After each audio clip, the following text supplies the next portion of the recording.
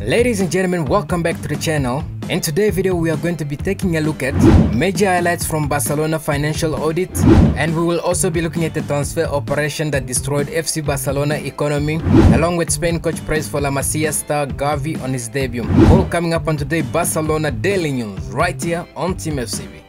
Let's get things started with Barcelona CEO Ferran Revinte, who revealed the club financial audit publicly earlier yesterday. The audit covered the financial account till the end of 2020-21 financial year and will now be presented to the General Assembly later this month. The big takeaway from the release was the fact that Barcelona ended the financial year with a revenue of 631 million euros, well below the expected 828 million euros, which represent minus 26 less than 855 million euros of the previous year. And without the impact of COVID-19 for 2020-21 season, the club will have been 390 million euros in debt either way. The most affected area in terms of loss of revenue has been the stadium, which has made 25 million euros in revenue, negative 85% compared to the previous year, while 282 million have been raised in media and TV right revenue. This was negative 14% down from the previous year as well. All in the end, the loss of 481 million euros in the 2020-21 financial year have led to negative balance of 451 million euros at the end of June in terms of net worth. Meanwhile, it has been a dream start to the new season for Barcelona prospect Gavi.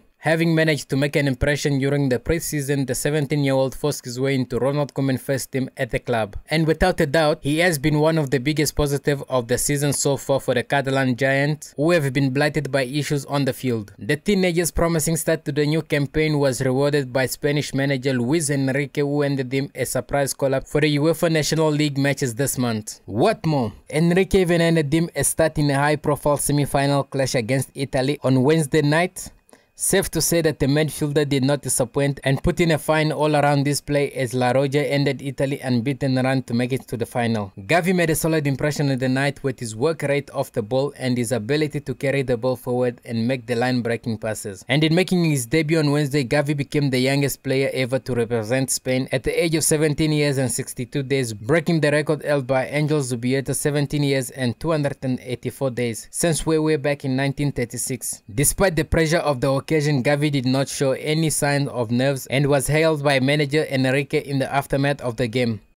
Next up, according to Sport, the signing of Antoine Griezmann in the summer of 2019 by Barcelona was an operation that very much ruined the club's economy. The 20-year-old Frenchman arrived at the Camp Nou from arch-rival Atletico 2 years ago in a deal worth a massive 120 million euros as Barcelona triggered his release clause, just 12 months after he had rejected the move in a controversial manner. Since Barcelona had to trigger his release clause, they had to pay the full amount at once and not settle it in installment. However, at the time, the Catalans were in no position to afford such a huge sum at the one go and were forced to take two separate loans. Indeed, as per report, Barca took a credit of 85 million euros from an investment fund while borrowing another 35 million from a bank on a 6-month loan, which has since been repaid.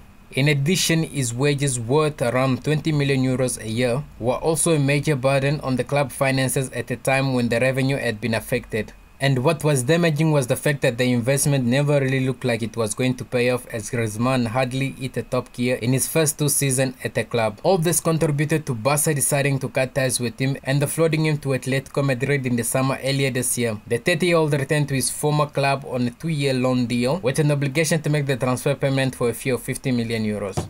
If you missed out in our previous video, check this video right here. And this is the Team FCB Barcelona Daily News. Thanks for watching, everybody, and see you in the next video.